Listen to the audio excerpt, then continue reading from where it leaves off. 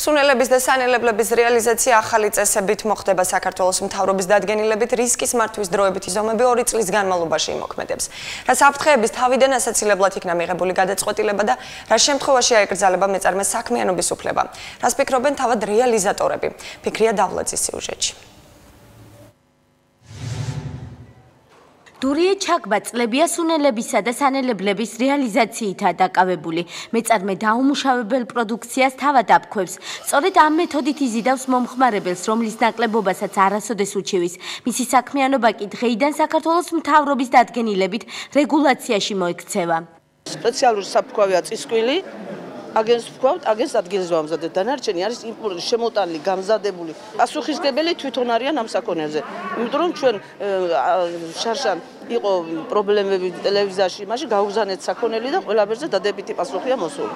საქართველოს პრემიერ-მინისტრის ახალი დადგენილების თანახმად ფიზიკური პირების მიერ სუნელებისა და სანელებლების წარმოება, გადამუშავება და რეალიზაცია იკრძალება.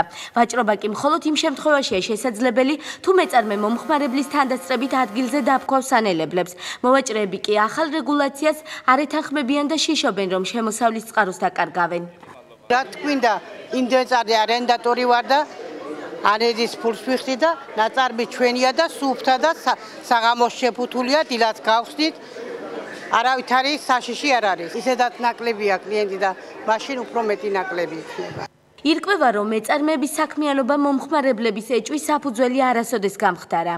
ქართულ ტრადიციებში სუნელის გარეშე არ შეიძლება, მაგრამ ტელევიზიაში რო აშუქებენ მავნებელია, ცოტა მერე ვერ იდები. ხშირად ხმარობს სუნელებს და მე ვამისოთ საჭმეს არ ვაკეთებ. მე თვითონ ვუყურებ ქვევაში, რომ აფქვევენ აქანე და ისევ ყიდულობ. პრემიერ-მინისტრის გადაწყვეტილებით სუნელებისა და სანელებლების წარმოება გადამუშავებასა, ასევე ბაზარზე განთავსებასთან დაკავშირებით რისკის მართვის დროებითი ზომები ამოქმედდება, რაც დაფასოებული სახით შესაბამისი ეტიკეტების მოთხოვნების დაცვას გულისხმობს. სურსათის ეროვნულ სააგენტოში ირწმუნებიან, რომ კონტროლის მექანიზმი ეფექტიანი იქნება. დარეგისტრირებულ პირებს, ანუ ბიზნეს ოპერატორებს, მათ ექნებათ პროდუქციის რეალიზაციის საშუალება და უფლება იმ შემთხვევაში, თუ კი ეს პროდუქცია იქნება ეტიკეტირებული საქართველოში მოქმედი კანონმდებლობის შესაბამისად და შეფუთული შესაბამისად.